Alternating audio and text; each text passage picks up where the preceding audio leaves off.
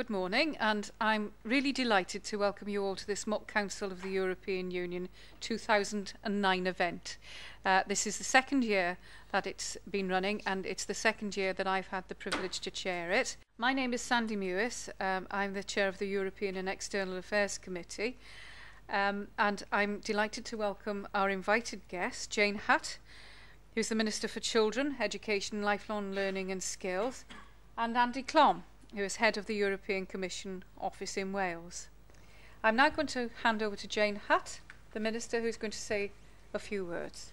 Bore da, good morning, ladies and gentlemen. Thank you very much, Sandy, for inviting me to speak at this very prodigious event. And thank you for organising a second mock council of the European Union, because I think the feedback I had indeed from the First Minister as well, who attended the one last year, was that it had been a very important event, a very important event for us in the Assembly, and a very important feedback for us in government.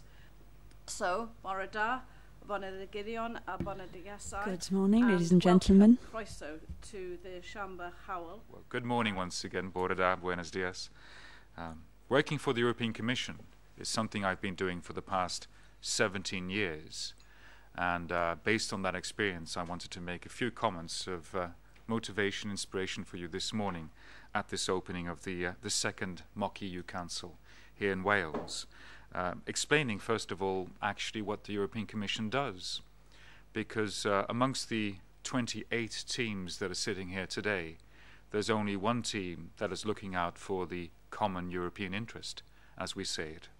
All the rest of you are defending your national interest, whether you're Greece or Malta or Finland or Denmark. You're sticking up for your country, your Danish herrings or your Finnish Nokias, but you're not defending the European interest. The European Commission is one of the EU institutions separate from this Council and separate from the European Parliament that actually has as its mandate to represent and defend the common European interest. So why did Belgium adopt the euro currency? Firstly, it makes economic and political sense. What is the point in having different currencies across Europe where having one equal currency would stabilise the economic situation? We are the 15th largest trading nation, therefore it made sense to join the euro. However, I do think it's important to state that we strongly support an open economy, but in today's financial climate, I think it's wise to consider joining the euro. Secondly, it makes travelling easier. Having one currency throughout Europe, one of the major reasons why some tourists don't visit parts of Europe is because of the different currencies. I believe that getting other EU states to adopt the euro would improve the economic situation in the travel industry. So, members of Council, what have I told you? I propose the fact that it makes political and economic sense to adopt the euro, and secondly, I stated that it will make travelling a lot easier throughout Europe. I leave you to consider these arguments. Ireland.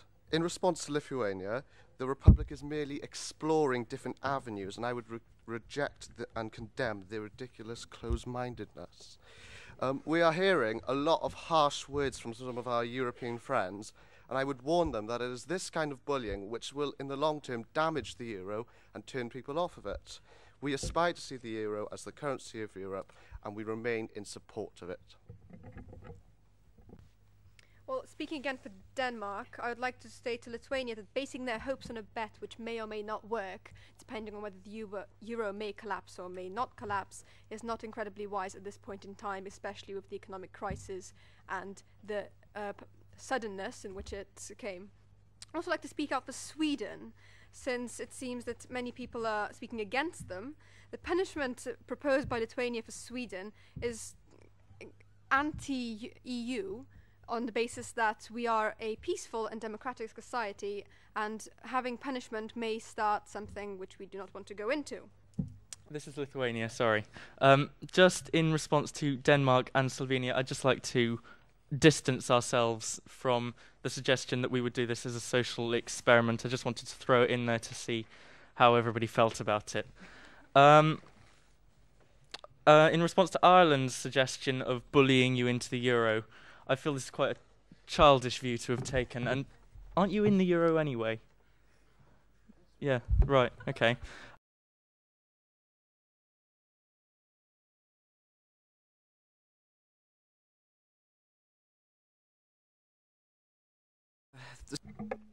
Every member state must decide for itself what issues to put to its voters. Germany does not want to have referenda on this, or anything else. Further, Germany does not have national referenda, and we believe that this is a good thing. Let me explain.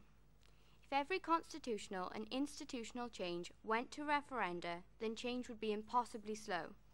Any kind of development would be crippled, and progress would be weighed down in another layer of unnecessary bureaucracy, forcing the EU into a position of inefficiency and stagnation. We would, to all intensive purposes, become idle. Let me add this. Not only could we not afford to remain idle, we do not want to remain idle, because Europe is facing a world changing at a breathtaking pace due to trading powers like China and India. The treaty has more democratic voting procedures. Majority decisions will now be the rule, rather than requiring unanimous decisions. This will help us overcome gridlock. Therefore, Germany are against the motion. Danke.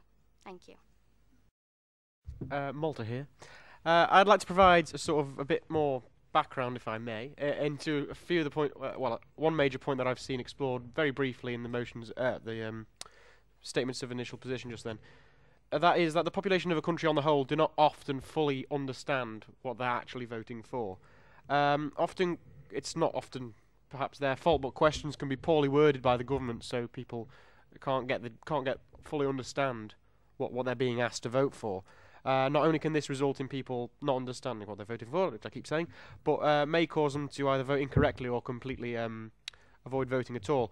There's an example from the USA, which has found that the average voter could not understand voting, could not understand the wording of a question, would not often vote at all. Maybe that's a bit of a point about the average US citizen, but perhaps it can be it can be applied elsewhere in the world as well.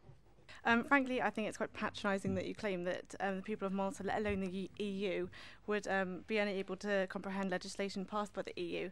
Of course, people will only have an opinion and vote if they understand the issue. And if your people do not understand this, then what they would be voting for, then maybe you should do a better job of educating your people or the wording of your legislation. Thank you.